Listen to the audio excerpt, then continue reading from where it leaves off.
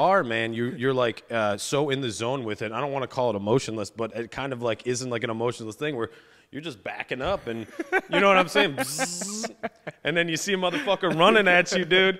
And I think that's so awesome. When you started doing that, what was your like first encounter that you had with like somebody that you were repoing? It's always like a chance of people like encountering you. You know what I'm saying? Yeah. But the first time a lady came out and she was hauling ass, man. She I